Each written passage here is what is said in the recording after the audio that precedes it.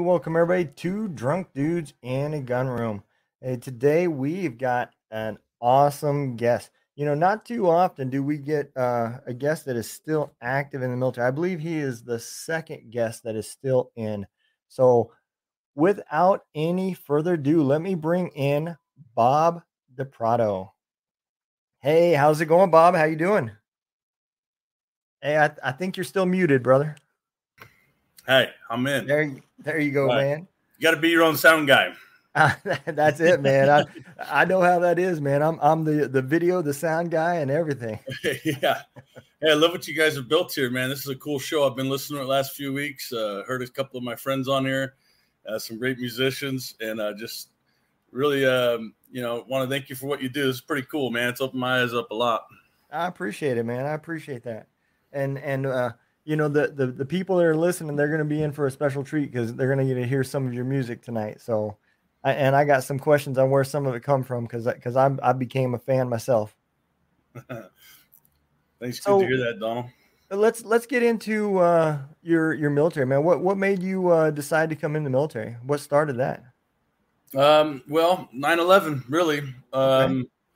I come from that time period where I think it influenced all of our lives quite a bit. It was, my generation's we know where we were in that moment, and no matter where you were at in the country or whatever, it played some sort of significant role, I think, for all of us. I never dreamed I would have been doing a career in the military. And, 9/11 happened my senior year in high school. I ended up joining shortly, after high school, about a little less than a year after high school. I was 19 and I just wanted to kind of serve in the wars, which my only experience was as a kid, like you do Desert Storm or something like that, or, Bosnia, Kosovo. It's kind of over after a while. And I had no idea it was going to go on for 2 decades. So yeah, I ended up doing 20 years and I'll be retiring here at the end of this year. In a couple months. I mean, and I think that's something a lot of people don't realize, is veterans come in, during right there at the beginning of 9/11 and they spent their whole military career fighting. I mean, 20 years, came in, retired, and the war went the whole time. I came in 94 and, like you said, man, my first taste of deployments was Bosnia, Mm-hmm. and, that was a whole different, I mean, that was peacekeeping time when I went in 98. So, there was still some things going on, but, technically, it was peacekeeping. So we were more cleanup than anything. And then, things had changed drastically and it became a 9 to 5, banker's job for years. And then 9/11 came in and it all changed. I mean, I still, like you said, it changed everybody. I remember what I was doing. PT had just finished. I was in the 160th and we had, I did personal hygiene and was getting ready for the day. It was, I don't know, I think about 15, 20 minutes till work call was getting ready to start. And man, it just kind of hit the news and I was like, what the hell, Mm-hmm. And so, yeah, I get it. And your career, I mean, so you came in and did you go SF straight into it, or how long were you in before you went SF? Did you come in with that? Yeah. So I went. I actually tried to. I wanted to be airborne. I wanted to be infantry. I just didn't. How many kids really know exactly? I just know I didn't want to be, a cook or something like that. And I'd say, again, not taking anything away from that. I just knew I wanted to kind of try to do something high speed and some adventure and stuff like that. Absolutely. Didn't really know what it all meant. But there was a Ranger contract, and they said you have to wait like a year at the time or something like that. And then they go, this one's, 18 X-ray Special Forces contract, and, you can still go airborne, infantry, all of that. And you can always, if it doesn't work out, you can go to, try out for Rangers or whatever. So it just didn't seem like I could really lose in that situation. I wanted to get going, start training and go. So I said, well, when do I leave for that? And they said, I think Tuesday. And it was like a Friday night. So I go, okay, I can wait 1 year or leave Tuesday. Thanks. Like, they really give you a lot of choices there. And I think, so when I came in, I think you had to be an E3 when I came in to put in a packet to go SF. And I think that was another thing that the war changed because, Afghanistan was literally a special ops war. I mean, that's what it started out as. It Yeah. wasn't going to be this 20-year infantry full army. It was a special ops war. And man, it changed the selection rate increased. I mean, it was like making the NFL to get selected in SF, when it all first started. And I'm not saying that it increased drastically. It wasn't like, 80% of people that went in, but the numbers did increase of how many people was selected during selection. And Yeah.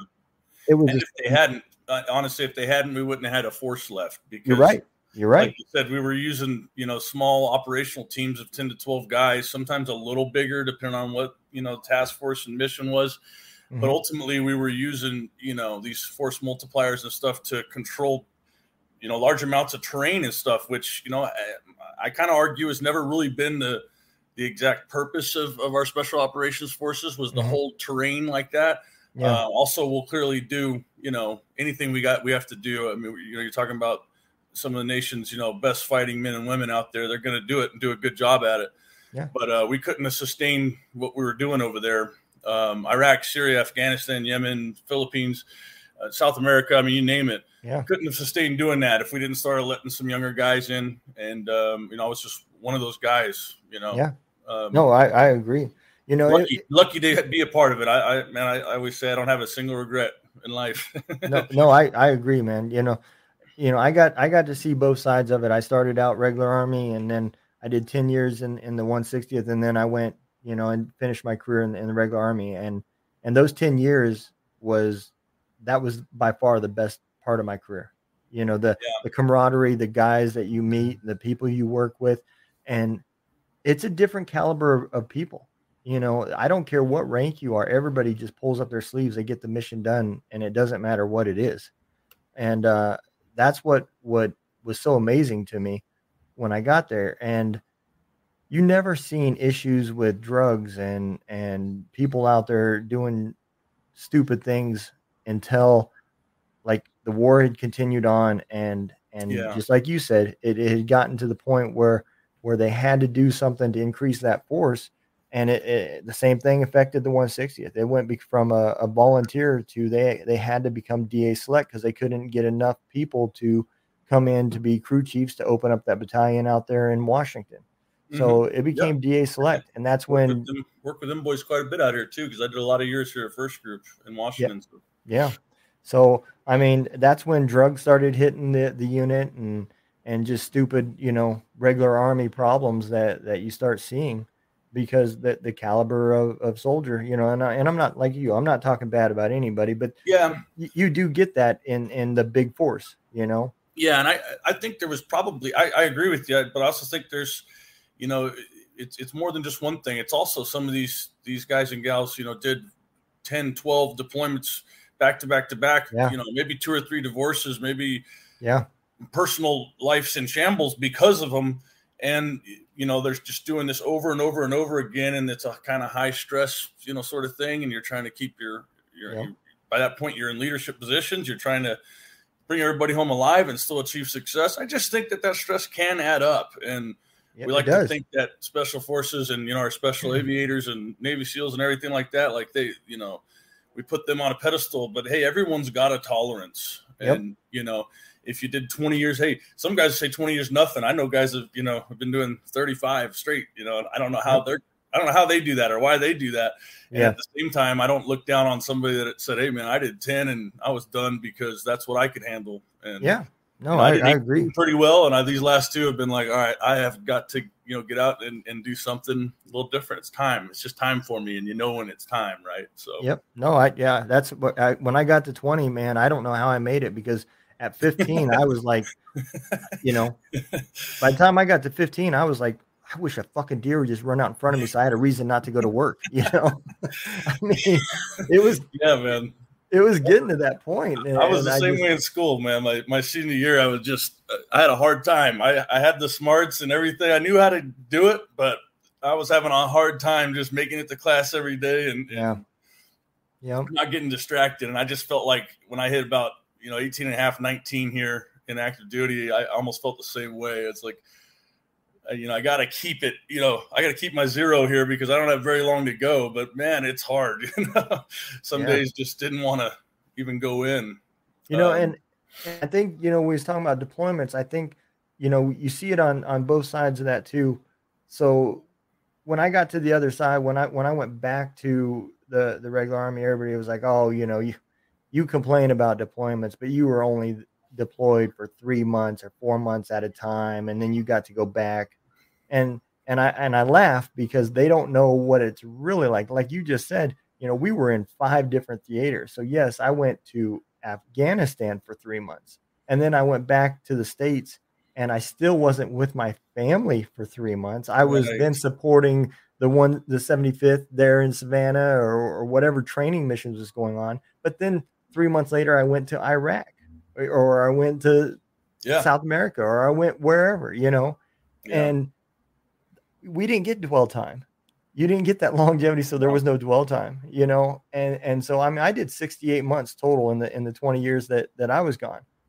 And you look at I see the other side of it too, where these guys at the Fort Stewart train where they were gone for 9 months to a year, come home and they got 3 months with their families, and then they were training for another 9-month deployment and deployed again. So I don't care what side of the fence you were on, you didn't get a break, Yeah. I mean, hell, I've talked to reserve, soldiers that did like 18 straight months there or something. I go like, how, and it isn't about comparing jobs. I mean, 18 months, I tell you, 6 months over there is a hard, it is. It can be really hard. Let's be honest, especially depending on where you were at. If, we put in some of them fire bases in those rural, areas in Afghanistan at a certain point, as like 10, 12 years ago, we just started putting up these, fire bases out in the middle of nowhere that we really couldn't sustain. Yeah. And you're basically down on a bowl surrounded by high ground, just taking indirect fire and sniper fire, machine gun fire every day. Like, I don't care what it says on your chest or your collar or your shoulder there, you're putting in some work, man. And it's very stressful. Yeah, no, absolutely, man. Absolutely. And that's the part that people that never deployed, they don't understand, when the civilian comes home and he says, man, I had a hell of a day, the boss is on my ass. Yeah. The hard day that you're talking about, the putting in where you're talking about wasn't about the physical hard work. No, you're talking about I'm trying to stay alive hard work. Mm-hmm. That's what you're talking about. You're talking about I'm fighting to stay alive because of the area, the fire base that I'm being put in, because like you said, it's not sustainable. There's documentaries out there of some of these areas that they should have never been put there. Restrepo, right? Like that comes to mind. Yep. Yeah, absolutely. It's easy to armchair quarterback, but you look in hindsight, you go strategically, like, what do we get out of that? Yeah. Let's say you win every gunfight every single day up in that valley. Yeah. Korengal Valley. What do you get from that? Yeah. There's no main critical infrastructure there that we're defending. Yeah. It's like, well, if we're not there, then the Taliban will just be like, they're there anyway. So I'm not even judging. I just simply say it was a tough job. We tried running the ring road and securing the ring road. We tried doing like village stability ops where we literally just moved in with the villagers. We tried, building up all these commando battalions all over the country and just playing whack-a-mole. And I've seen everything from dropping bombs everywhere to, hey, we're not dropping bombs anymore. And, it was a 20-year war. So we fought it 20 different ways pretty much. Yeah. And none of it that I can recall, at least, from Afghanistan, that I can remember an easy time. I did 3 over there and none of those were easy. I've 3 different strategies, but definitely still, 3 different times of going to warfare and coming back. I agree, man. And those boys know how to fight on their own terrain out there too. Yeah. For what it's worth, I think we misunderstand. We see some guys in man jammies running around with a machine gun. Like, let's give credit where it's due. These people have been fighting over there for a long time, and I learned a lot of things from them. Yeah, I was on the receiving end of a few tactics where I went, oh shit, okay, yeah, that's how you use this terrain, and that's how you use medium machine guns to really get that fire superiority in this valley. They were good at doing that with the very, very basics. They could do it in sandals with a PKM and 1 bandolier of ammo, and we're dropping, $250,000 bombs and we can't seem to hold that terrain. It's just, absolutely, man. And I've always said, the village elders are like fucking mountain goats. They will climb those fucking mountains faster than a Oh my 21-year-old goodness. man. Yep. It does not bother them. So I yeah, see a no, 7-year-old man in flip flops run straight up one of yeah, those hills at 6,500 feet, and yep, even when the rest of us young studs, Green Berets and SEALs and stuff, were kind of winded, like, man, yeah. Hey, our abs look good and stuff, but we don't know if we were ready for this altitude. No, you're right. And like you said, there's a reason why they kicked the Brits' asses twice and the Russians' ass Yeah. and everything else, So yeah, they've been fighting their ass off. So my hat's off, man. You stayed in a hard unit for 20 years, and you can't do it without love. So, you have to love what you're doing to do it. Cause Yeah. I do understand, man, it wears on you, when I went to the 160s, I got there in 2000, and, it was, without a doubt, a good life because nothing was going on, train, and have a good time, and Yeah. enjoy that unlimited budget. I mean, we could pick any school and everything, but there was no fighting going on. And like you said, man, after 9/11 changed, we started putting in the work and earning the dollars. So no, I get it. Yeah. You did it longer than me. I got out in 14 is when I retired. I'd had enough. It's a long time. Yeah. Some people, you're not the first person I've talked to that said 14 plus. I talked to a guy who was 16 that's getting out. I know another guy just talking to him 17 and a half. He goes, dude, I don't know if I'll make it 2.5 more years. I'm just trying to get med-boarded. I go, that's crazy. You can't. But, I guess when your pain tolerance is just done for it, there's not much you can do. 2.5 years don't sound like much after 17, but if you're not happy and you need the help that, you need certain, mental health care or regular health care, whatever it is. Because let's face it, that's another thing. I think we were all playing hurt for a lot of years. Oh yeah. And it's like, man, if you're not bleeding, I mean, we had buddies that their legs blown off. I knew one that, kept being a team sergeant in special forces with a fake leg. I mean, this guy could out PT most of the guys with 2 legs. He was a beast. So, yeah, you see that and you go, well, I can't complain about these little joint problems and this back problem I got. And the fact that, yeah, maybe I've been drinking too damn much, or maybe I've just been depressed or whatever. And you put that off for a couple decades or 15 years, whatever, it can hit you all at once. So. Yeah, I mean, I had a buddy that was in the 75th there in Savannah, and we was taking college classes during lunchtime, and this was before 9/11, and then after 9/11, he got hit with a grenade, and it fucked him up. Lost an eye and did a lot of damage to him. He couldn't be in the military no more, but he wanted to come back. He didn't want to leave the Rangers. He was a Ranger true and true. And my hat's off to the Rangers Association. They put him back through college, got him another degree, and they created a job, a GS position for him, and he got to stay in the battalion as a civilian. So I do get it, man. In USASOC, when you get there, there's love for what you're doing. That those are the ones that stay, because I stayed for 10 years and the only reason why I left was because it became DA select and they got to see who we were over strength and they got to take people away because of that. And I'd been there for 10 years. So I had to go, but I would have gave up rank. I would have went from E6 down to E5 to stay, just because I loved it, Yeah.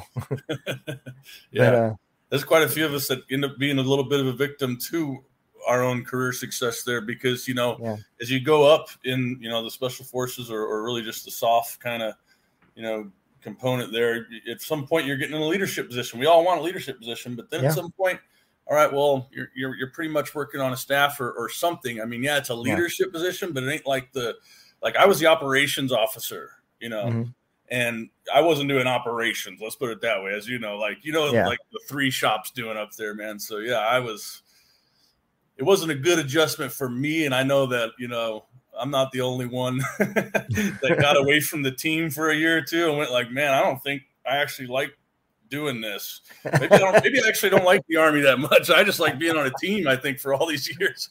Yeah. No, yeah. But, and I think that's, that's what decided me to retire was when I went back to the regular Army. I was like, yeah, this sucks, because, when I first got to the regular Army, people were like, hey, Sergeant. And I was like, hey, my name's Don. And then I learned real quick, no, that shit don't work on that side of the world, and I had a hard time back adjusting to the regular Army mindset games, but you had to, because it was just a different mentality of soldiers, and I don't know how to explain it. And I honestly don't know why, but it was, and the babysitting and everything. Different everything, you got a lot of young soldiers that need to be looked after. Yeah. And, you're going to have a different culture when you're doing that. Yeah. And everybody asked me when I retired what I was going to do. And I said, well, I guess I'm going to open up a daycare, because that seems to be the only thing I'm fucking qualified to do. I said, I've been babysitting y'all's asses for the last couple of years. I guess that's what I'm going to do, Yeah. But yeah, I mean, it was, man, it was a different world. So where did some of your music come into? When did you start playing music? Has it always been with you through the military? Were you one of those guys that brought guitars with all the deployments? And I became that guy. Yeah, I became that guy. I was injured fairly significantly. I mean, hey, I was walking and talking and everything. So, hey, I don't, but, I did get a Purple Heart, took, some shrapnel and took a little blast or whatever, but I needed a knee surgery, bottom line, when I got back from the deployment. Of course, got to finish the deployment, Yeah.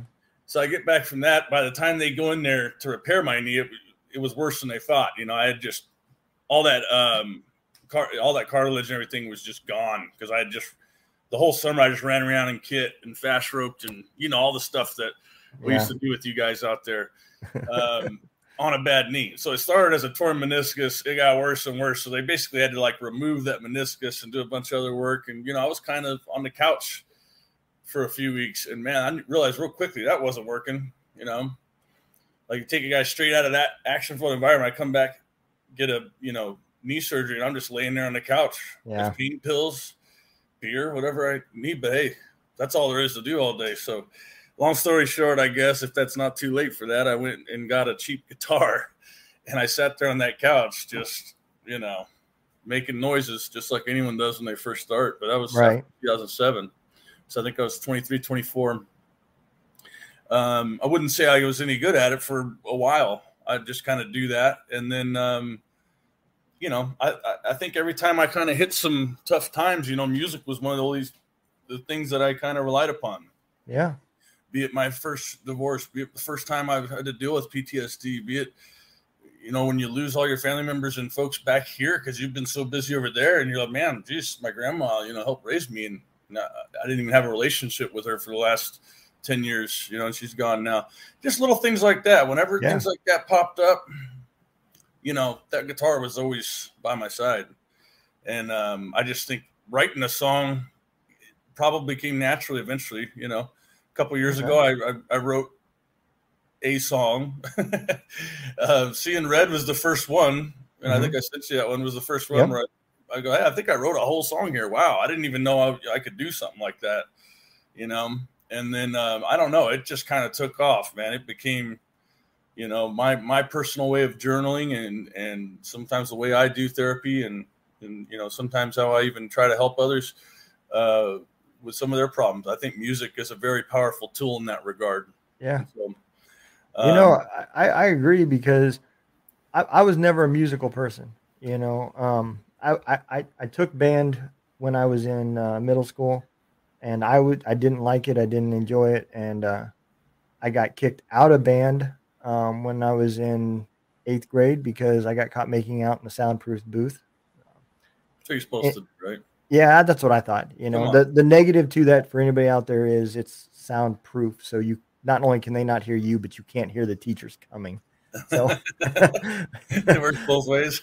Yeah. So, I mean, but because she was always first chair and I was always shitty, it was obviously my fault and I instigated it. So I got kicked out. So, but, until I started this radio station, man, and you know, put after military life and everything, I didn't realize until I started talking to these artists how much music has really helped a lot of people. And now that I've started listening to some of these songs, and I'm more involved in scheduling and listening to songs more in depth, now I'm starting to relate to a lot of these songs. And so I completely get it. I do. You know, I may not be able to play, but now they're resonating, and it's some of the stuff, you know, I can relate to, because especially because a lot of them are veterans. So some of the stuff they're singing about, I can relate to, because I've either kind of done it, or I've heard stories about it, or something to those,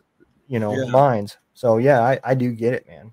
You know, And that's a hard, you know, it's a hard line I walk too, because it'd be real easy for me to write just nothing but veteran songs and going overseas and all that. But, you know, it wouldn't probably feel genuine, and it wouldn't probably, I don't know. I just think there's a lot of us that we wouldn't want to do that. But every once in a while, we just can't help it that our experiences are going to kind of come together in a song. Like if you're a songwriter, your experiences are going to influence that writing. And if you did, you know, 15, 20 years in this thing, it's going to come, you know, it's going to rear its head in there a little bit. So I never really set out to write songs for veterans or something like that, or to get that attention as this is the guy that writes the war songs or anything.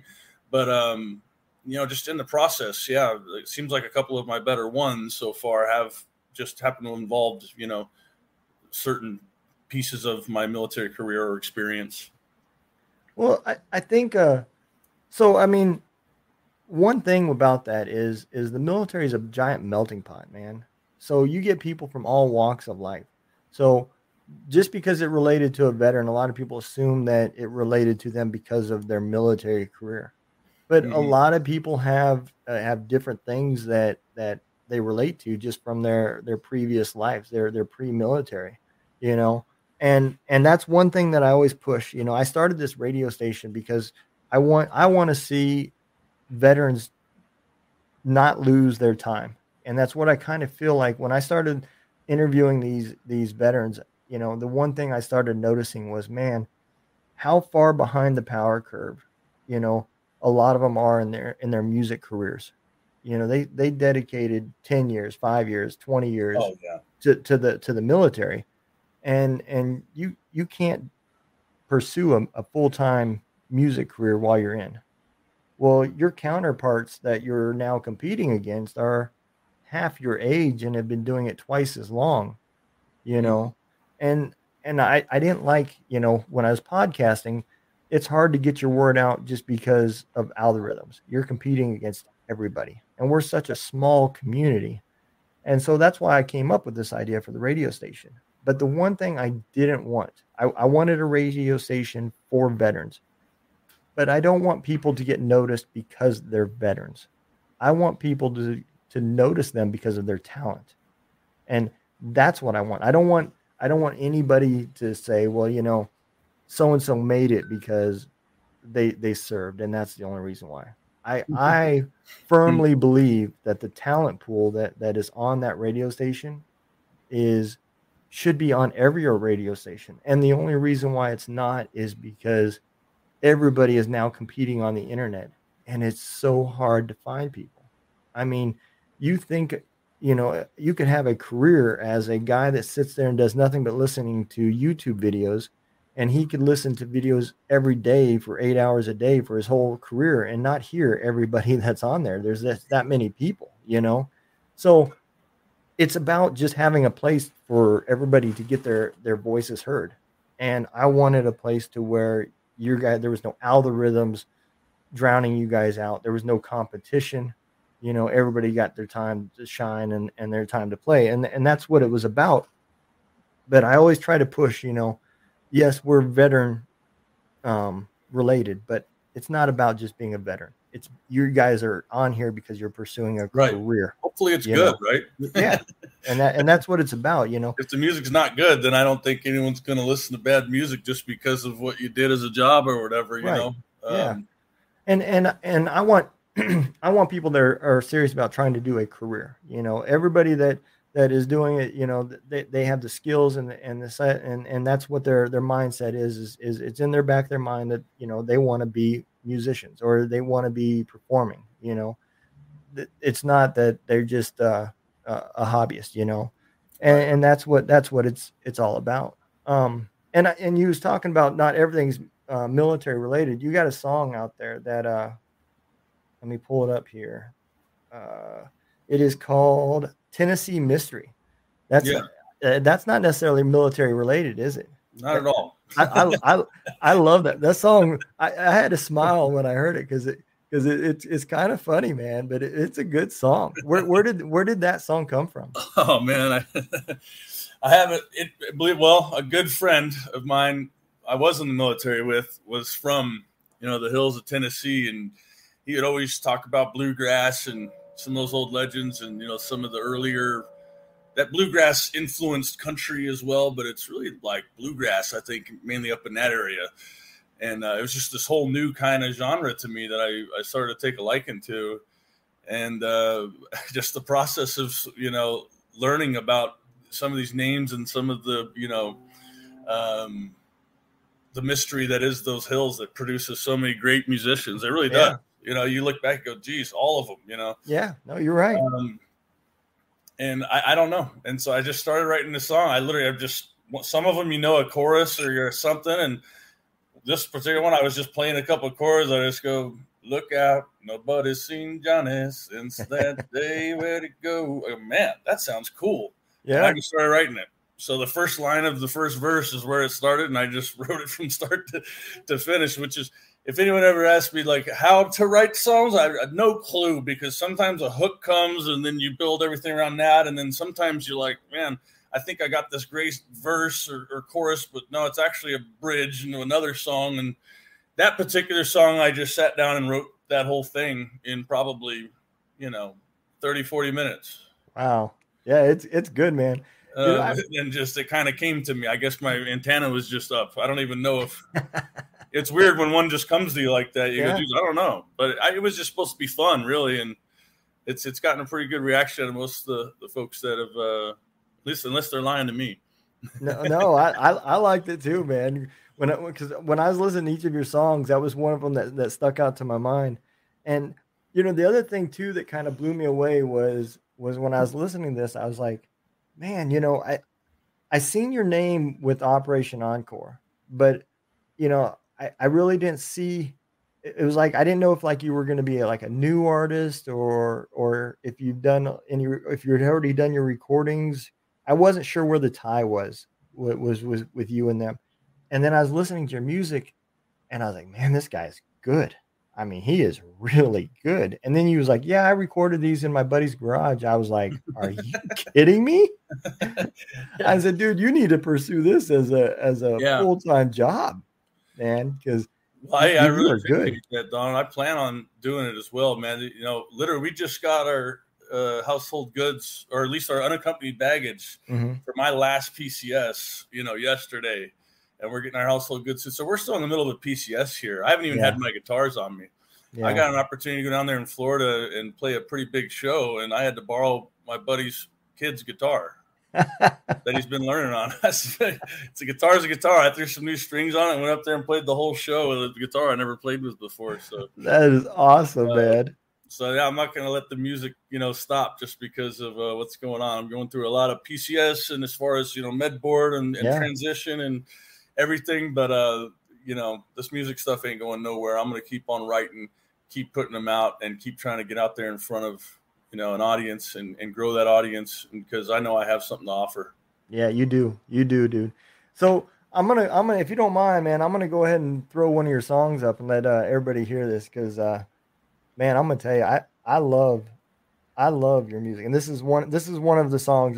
This is the benefit of being the host. You get to pick whatever you want to hear. So this is one of them that I like, man. Okay.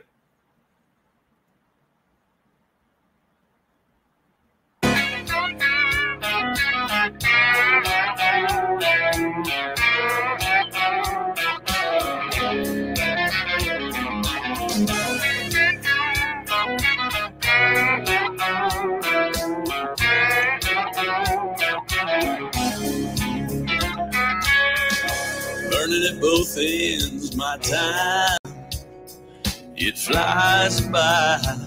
like a crow. Learning that your friends ain't like mine.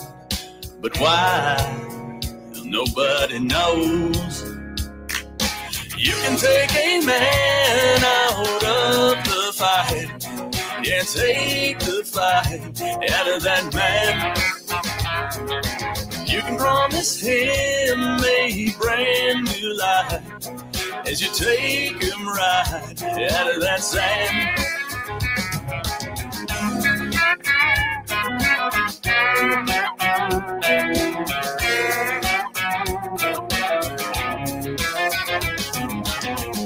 Yeah, I'm at my wit's end with my life, but I know what I chose.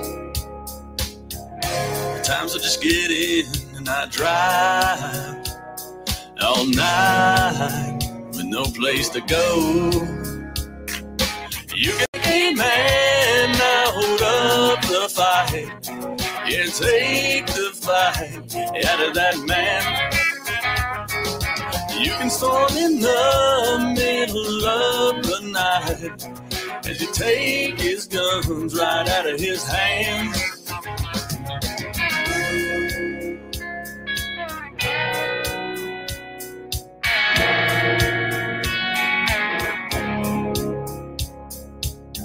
Between a rock and a hard place, we fight, we defy, till we're 6 feet below.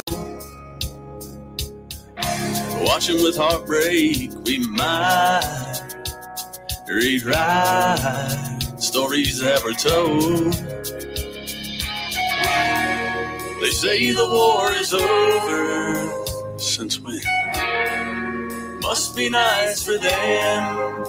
Must be nice. What about the soldiers? Got a GI Bill, a handful of pills, and they fight that war with me. I want some of the pills.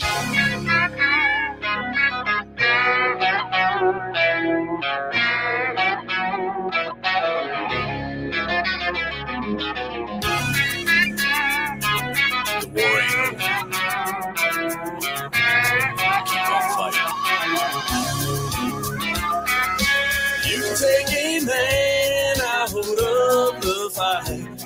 Yeah, take the fight out of that man. You can take a man out of the fight. Yeah, take the fight out of that man. Out of that man. You can take a man out of the fight. Yeah, take the fight out of that man. Gotta keep on fighting. You can take a man out of the fight. Yeah, take the fight out of that man.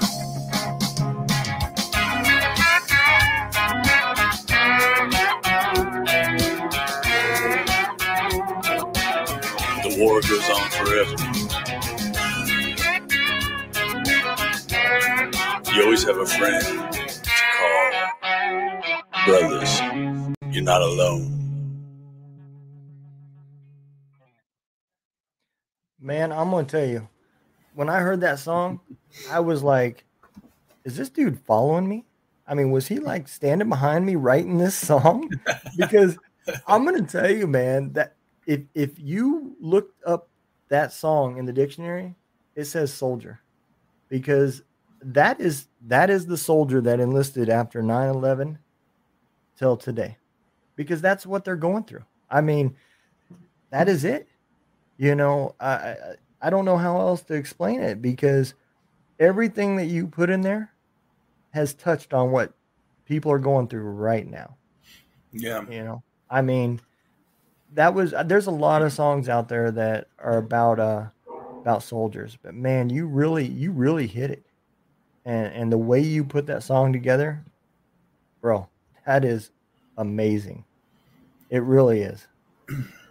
I really appreciate it. I had some help on that one. I set my buddy's garage, my buddy's John McCoyne out there, and shout out to him. He's going to be a producer or something someday. He's just too good. He can play music, he can write music, he can sing, but where his real talent is I think that, and he had a lot to do with some of that, just the vibe in it.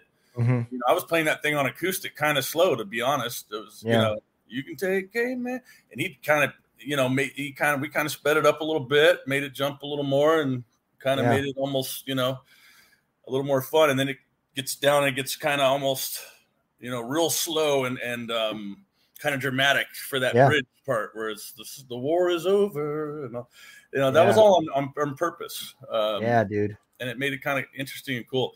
And if you hear the female doing backup vocals, she was a Navy singer as well, that he was working with at the time. And she liked the song and did backup vocals. And I'm sorry, I don't remember your name, hon, if you're out there, but she did a wonderful job on it. And I go, he goes, what do you think? You like it? When I heard it, I go, well, you can turn mine down and hers up. Yeah, it's great. Yeah, man. I'm going to tell you, dude, I don't know how many people, you know, are voting on our top 20 right now, as far as based off of, you know, the artists that are just sharing it. They're just voting for the pages that they're following. But if people are listening to the music, there's no way that song will not make it in the top 20. Dude, that song is awesome. And like I said, the part that resonates to me is just like when you said, man, when I got out, I was like, dude, if I ever see fucking sand again, it'll be too soon. You know, and to this day, I still don't enjoy going to the beaches and shit like that. But I miss being over there. I do. And every soldier I've talked to, everybody that I've interviewed, you know, they all say the same thing. You know, it's simple. You know, you get up, you stay alive, wash, rinse, repeat, you know, and you don't have to deal with the bullshit and the drama that goes on in the States. It is much harder to function here than it is over there. And I do, you know, I would go back in a heartbeat. I would. Yeah, absolutely. You know? And we all know it's been said a million times, so this is not going to be profound, but it was we did it for the people to our left and right over there. Yeah. I don't know many. I mean, sure, the country, but I mean, when you're actually down there deployed and the bullets are flying, what are you really thinking of? You're thinking about the people you're left and right that you're maneuvering with, or helping seek cover with, or helping maybe to you know do some tactical, you know, medical care and all those things. You realize how important those people, you know, became your family, right? That became my tribe, my family, my purpose, my everything. And I realized that it's not entirely gone. What happened to a lot of us is we all got out and ran back to some place that we're either from or maybe not, and kind of hid out from each other, a lot of us. And that's why what you're doing here is special. And that's why I'm going to keep trying to make music that veterans appreciate and keep that going. You know, I want everyone to listen to it, but if what you're saying is right and you're not the first veteran to say that song kind of meant something to me, then, you know, that's important enough for me. I love that aspect of it, you know, talking almost veteran outreach type of stuff. Yeah, and, man. Folks need to know they are not alone out there. You know, I've gone through stuff, and I still do, to be honest. So, absolutely, man. This war ain't over.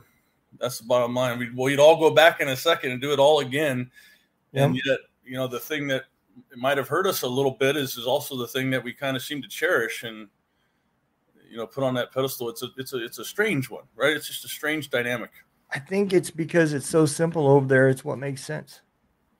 I mean, there's no, you know, it's no gray, you know, you're the enemy, I'm not, and you live, fight, and watch out for left and right.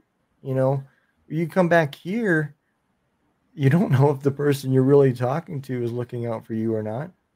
I mean, things, you know, and you can't deal with problems here like you would over there. Right. You know, and that's where everything gets confusing for veterans. You know, and I'm not saying that's normal. That's not what I'm saying. I'm not saying it should be like that. What I'm saying is you can't put people for these long periods, like we were talking about, for these many years, and say the cage is open, go take care of business, and then come home and say, no, you got to be polite. You got to be nice. You can't talk to people like that. No, Right. why did you hit that guy at the bar? You can't do that. You just Yeah. can't have it both ways. Not when it's, if it was like you deployed one time, okay, I get that, you know, but you guys seen how the war went. It transitioned. It went from just the convoys. The convoys was if you got in between me and the guy in front of you, I was taking the gun and shooting everybody inside the vehicle, you know. And then it was like, oh, we don't want to do that again, So now we're going to ram them off the road. Well, then those cars were blowing up because they were putting IDs in them. So I mean, we kept adjusting and adjusting, and then it finally got to the point where we weren't even kicking in doors no more. We were knocking on the doors and playing the game of hide and seek. Okay, you guys hide all your stuff. We'll give you time, and then we'll come in and find them. It's Easter egg hunting time, and so I mean, we were there for so long. We seen that transition, and like I said, I spent 20% of my military career. I did 20 years, 68 months was deployed. Nine months of that was Bosnia. So okay, we won't count that. So 60 months of it was Iraq and Afghanistan. So 5 years out of the 20 was spent in that kind of environment. But then you want me to come back home and not have anger issues. I'm supposed to just be nice. Yeah. And it's like we all agree too. We're like, we should all be nice, but right. But it just doesn't work. There's not a switch. You just can't turn it off. Yeah. And you're right. I unfortunately, it seems to manifest in most of us that I've seen in anger. Yeah. That's what I see more often with the PTSD, is especially when mixed with a little bit of alcohol, is I see people getting angry and intolerant and impatient with everything, including their own emotions and their own feelings. Yeah. That's what happened with me. That's a protection mechanism, I suppose, but I have the same thing. Yeah. It's easier for me to get angry than it is to actually feel some of these things and truly process them. Yeah. When I got out, dude, I think I did the worst thing. I couldn't find a job, so I decided to open up a trucking company, and I got in a truck and I drove 650 miles a day in a little sleeper, and I stayed alone for 6 weeks at a time and was isolated, and and I didn't realize to what extent that my anger was getting to, until one day, literally, I had been sitting at a fuel pump for 20 fucking minutes, and I couldn't move because there was a truck behind me, there was a truck in front of me, and the guy in front of me was sitting there fucking eating. And it just pissed me off to the point where I ran up and yanked up his fucking door and threatened to pull him out of his fucking truck if he didn't move, not even thinking. I just seen fucking red, and I was tired of it, and I was on a schedule trying to go, and it's just, like you said, man, it's just fucking anger over things that I shouldn't even been fucking mad about. Yeah. And it just, maybe you had a slight cause for being upset, but you over, not to that extent. Not you, I mean, any of us, right? Like that's me too. Like, no, wait a minute. I had a slight reason to be upset when that car cut me off. I had a slight reason to, but not to the extent where I should be chasing them down or threatening their lives or whatever. I'm not saying that happened. It's just an example. Right. But we all know. I can relate to what you're saying. The guy's just sitting there eating. I mean, you're taking that as a personal affront because you're like, dude, you realize you're wasting my time now. Yeah.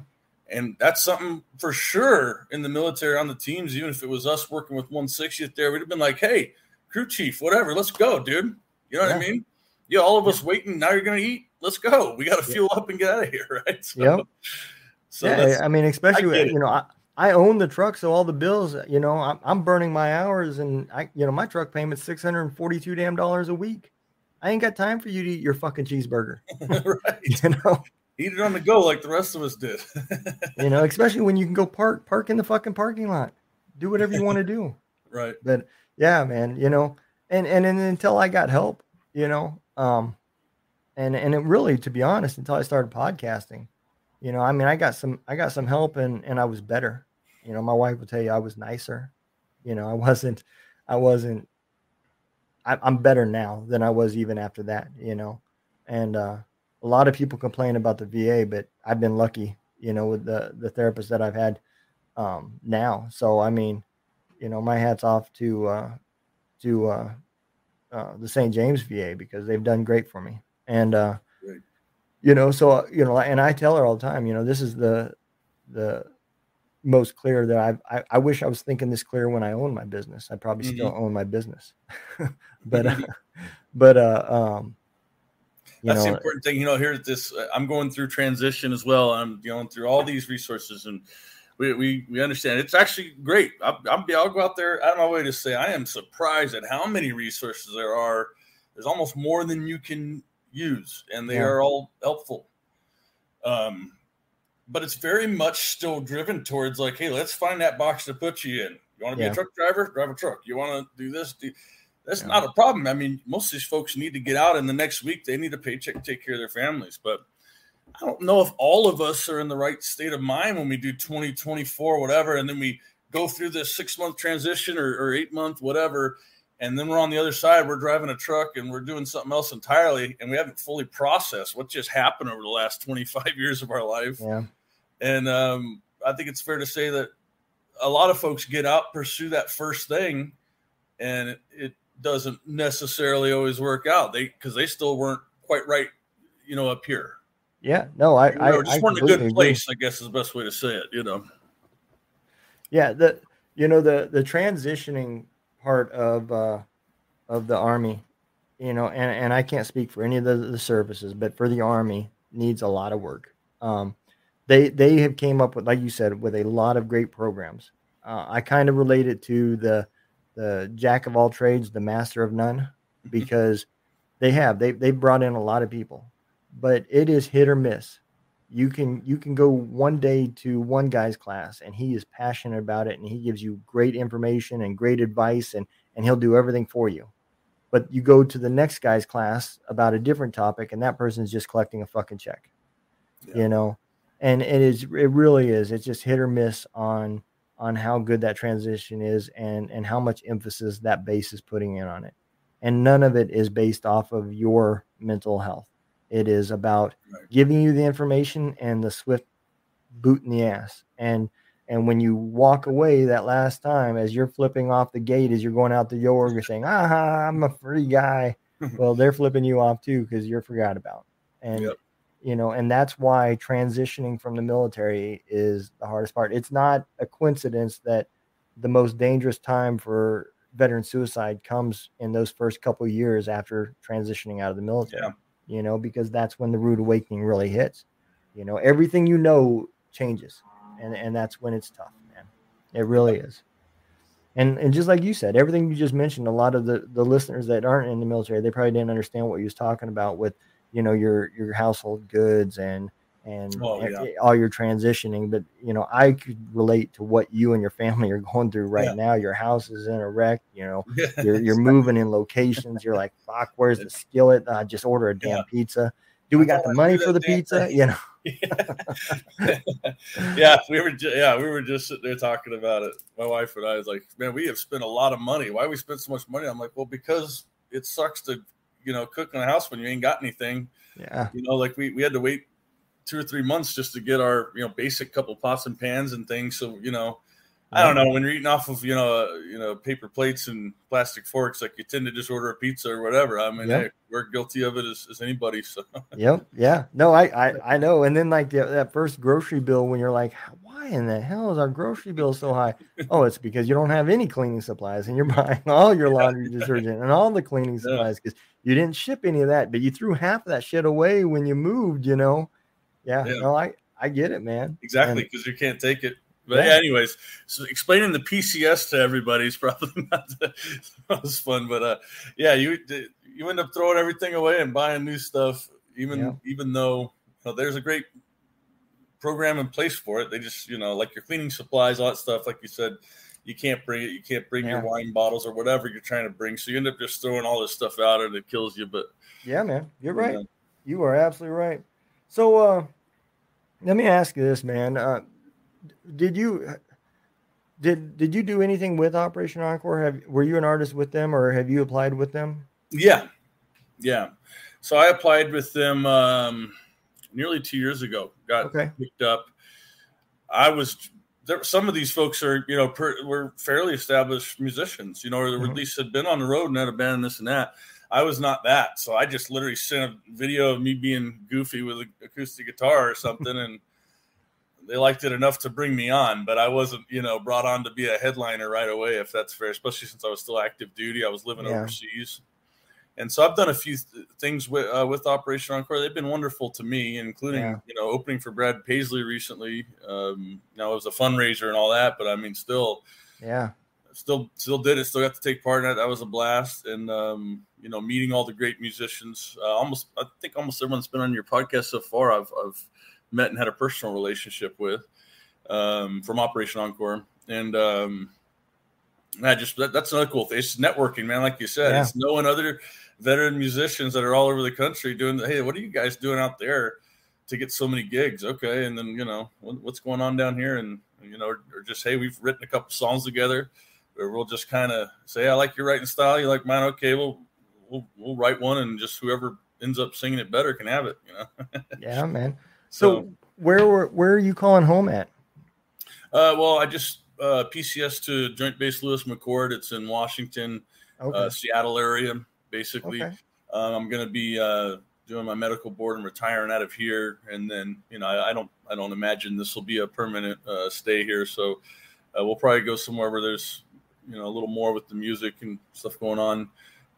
Texas, Florida, Tennessee. Those are all hot spots for that sort of thing.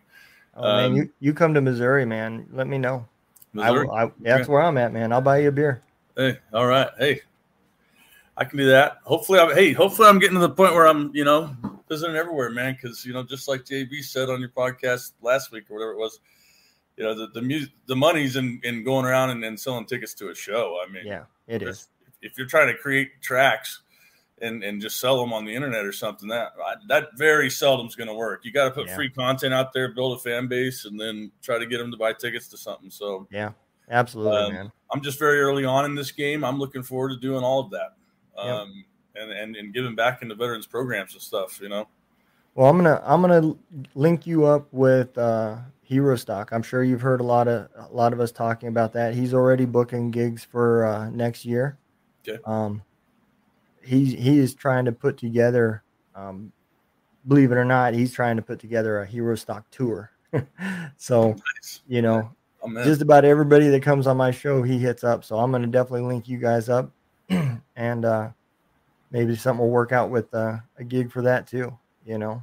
Absolutely, man. Anytime I can get up on stage or on a podcast or anywhere else, I'm always excited to do it. Because that's how you get your name out there. It's how you get your message out there, and ultimately get your music and what you're trying to accomplish in this world out there. And I'm trying to help people. So if people don't hear the music, or if I can't be in a position where I can meet some of these folks that need help, then I'm just kind of wasting my time. So I love all the opportunities I can get, and I really appreciate it. Absolutely. There's another SF guy out there in Seattle. He's a head of an organization called Leaving the Sideline is what it's called. Yeah. You know about it? I've heard about it recently, and they asked me to send a little demo tape, and I did. Well, then I will put in a word for you, because the guy that is in charge of that is actually one of the warrant officers that was with me when I left the 160th. He left the third group. I think it was third group he was in, and became a warrant officer and went to the regular Army. He got injured, and then he went back to the group as a warrant officer, and he was on a jump and his chute didn't open, and ended up having to get out. He got hurt pretty bad. 17 or 20 surgeries later, he's now out and about. But he's the one that runs that program. His name's Michael Rathburn, but awesome dude. I heard it was a warrant officer and everything. I didn't know his name and all that, but I heard through another friend of mine that's somehow involved in it, or at least is friends with Michael maybe. So I said, hey, why not? So I think I sent the song you just played up there, Fighting Man, to him. Okay. Yeah, I will. As soon as we get off, I will text him, because he is a one hell of a guy. So Yeah, he will talk your ear off, and the stories he will tell you will make you laugh because he's done some crazy shit. I bet. So, but Bob, I appreciate you coming on, man.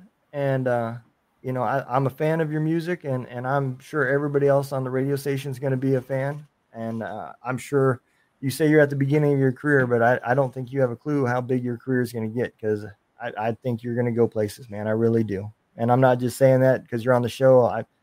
When I heard that and you told me you was recording it in the garage, I was like, holy shit. So I think you're going to be good, man. So Always good to be humble in this, you know, especially before you've made a real name for yourself. yep. But yeah, I don't have a problem at all about other people bragging about my music or telling me that it sounds good. So I really appreciate that, Donald, and really appreciate you having me on, brother. Anytime, anything I can do for the show or the movement, man, let me know. Well, I appreciate that, man. And I will, any links, if, do you got any merch store links or anything like that in your, Not yet. no? Okay. I'm not selling merch and stuff yet. I got to get, Okay. you know, get myself underneath me here, you know, get my feet underneath me and go kind of hit the road. And, you know, I'm not I even understand. I ain't trying to sell Bob Deprato t-shirts just yet. Hey man, if they can just listen to the song, maybe go on there and vote for me on the top 20 on this channel. I'll be happy with that. There you go, man. Absolutely. Absolutely. Don't feel bad. I don't have any merch to sell either, man. And I've been doing this for 2 years. I didn't even have any forks until like yesterday. So, hey, man, I give you the shirt off my back, but I ain't selling nothing right now. I'm with you, man. I'm with you. Well, you take care, brother. And I appreciate you. And you be safe, man. Will do. You as well, brother. Have a good one. Yep, you too. Take care. Yeah.